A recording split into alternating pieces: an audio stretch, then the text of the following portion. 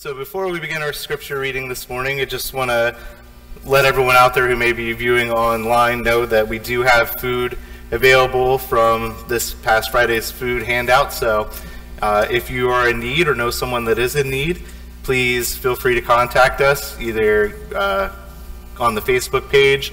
You can call the parsonage, or you can email me at elight@susumc.org.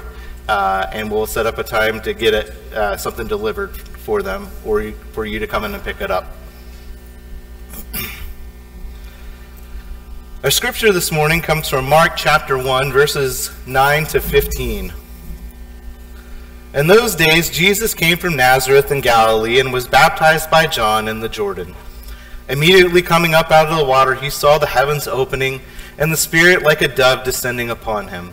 And a voice came out of the heavens, "You are my beloved Son, in you I am well pleased." Immediately the Spirit impelled him to go out into the wilderness. And he was in the wilderness 40 days, being tempted by Satan.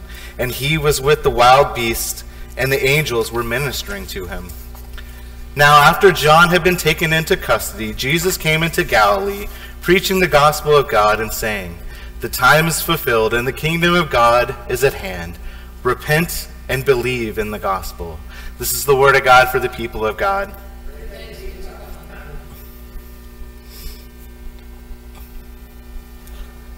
So as we look at our scripture lesson for today, we find Jesus being baptized by John the Baptist. And as he emerges from the waters, God calls down to him saying, "This is my Son whom I love, and I am well pleased with." Jesus then moves off into the wilderness for the next 40 days to be tempted by Satan and to live among the wild beasts and to be attended to by angels. And finally, in our verses today, we see Jesus coming out of the wilderness and beginning his public ministry. These verses from the gospel are suggested by the liturgical calendar because this, in case you don't know, is the first Sunday in Lent. And just like Jesus, we are now entering into our 40-day journey from Ash Wednesday to Easter. And these few verses in Mark are full of so much significance for us. There are many lessons that we can take away from them in just these few, around 140 or some odd words. The first is thinking about the baptism of Jesus and our own baptisms. Now, one of the things that is most amazing here is that God expresses his love and happiness with Jesus for others to see. I don't think we should ever take it lightly when God chooses to reveal himself through his own words directly to people. And so I think it's necessary to pause and think about that. And when he states his love for Jesus, that love for Jesus was there before Jesus decided to be baptized. Now, I know that this might seem like a difficult concept for us to grasp at times, but God loves all his creation. And he loves, before we say this, I want you to stop for a second, and I want you to think about someone in your life that maybe you don't like all that much. Now, hopefully there's no one that pops to mind very quickly, but for most of us, there's probably someone. But I want you to know this. God loves that person that you may not like all that much. And he not only loves them, but he loves them just like he loves you. Just like any parent that has more than one child, you know at some point you're going to be asked this question: which one of us do you love the most? And any good parent will tell you the answer is this: I love you all the same. And that is true of our Heavenly Father as well. He loves us all the same.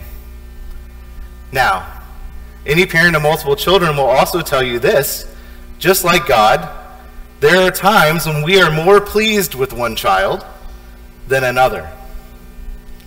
However, our love for them never changes. And his love for all his children never changes as well. And that's good news for us, right?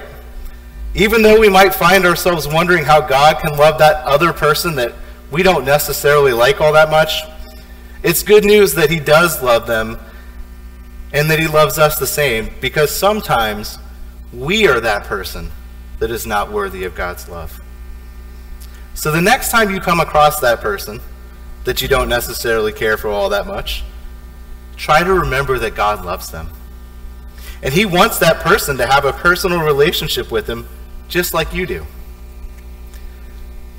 Perhaps we can begin to put our own personal thoughts aside during this Lenten season and work towards ministering to all God's children. Now that's the hard part to hear. The easy part to hear is about God's love is that he loves you the same way he loved Jesus. After all, if Jesus is our brother and Jesus is the Son of God, then we are God's children as well. So let us carry the confidence that is in God's love with us throughout this Lenten season. The second thing that I find very striking in the text is the idea of baptism and what it means for us as obedient people of God. Perhaps we can take some time during these 40 days to think back to our own baptism. If you were baptized when you were old enough to remember, do you remember the feeling that you had when you came out of the water? For me, I was old enough to remember. And I remember thinking how happy I was that I was doing something that I knew God was calling me to do. I remember thinking how I wanted to make sure I took the vows of my baptism seriously. And I remember the joy of the Holy Spirit coming into my life. Now, you may be sitting there this morning and thinking, well, Pastor, that is absolutely lovely for you, but I was baptized as a baby, and I don't remember anything about it. Well, take heart, because there are things that you can remember, even if you can't remember the act of your baptism. You can still think of it this way. You were baptized by people that loved you and cared about you. They had you baptized because they were committing to raising you in the community of the church. And they were committing to making sure that Jesus Christ was a part of your life. You can think about this, and you can also think about all the people that were part of that community for you growing up. You could think about the Sunday school teachers you had, the youth leaders, the pastors, the people of the church who just took time to help you and to show you that you are loved. These are the things that you can always think about whenever you think about your baptism, regardless of when you were baptized.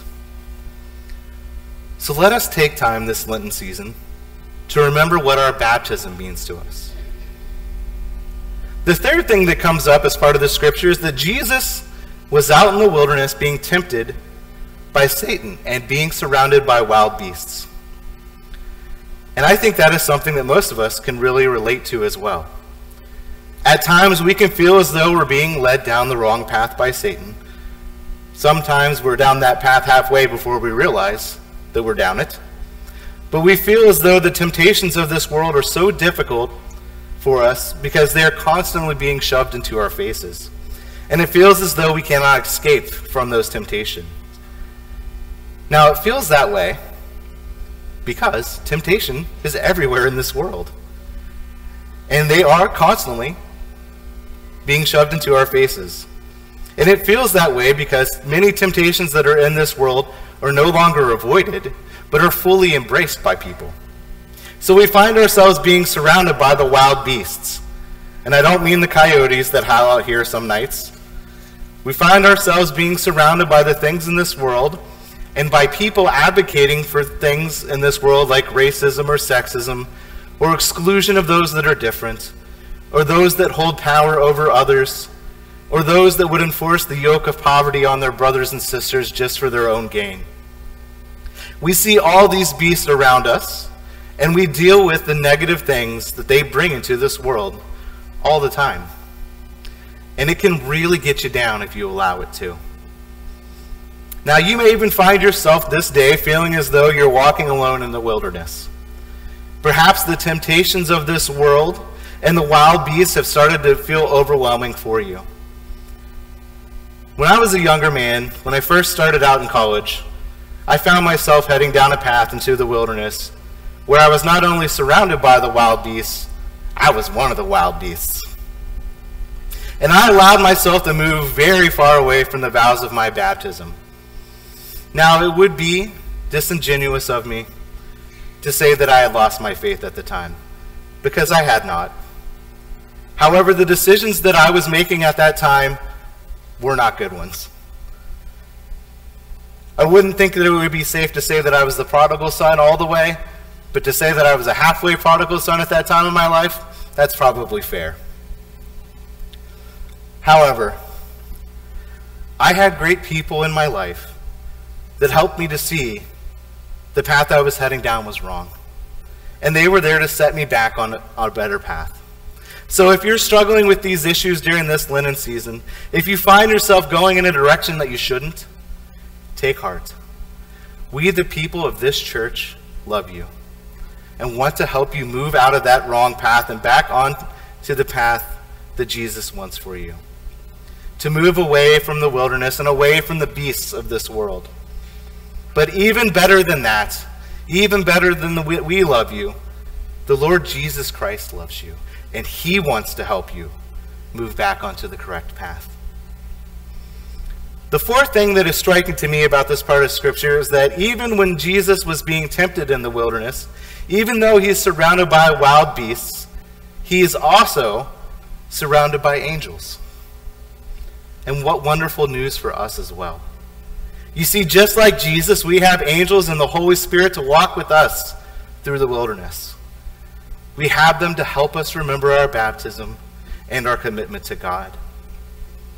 You see, when we remember our baptism and our commitment to God, we put on his armor against all of these wild beasts and Satan. We become fully equipped to fight these evils in the world, and we have angels, the Holy Spirit, and Jesus Christ to walk beside us. Let us remember how we are prepared to stand up against these wild beasts during the Lenten season. Finally, I think we need to think about what Jesus did when he came out of the wilderness. He began his public ministry.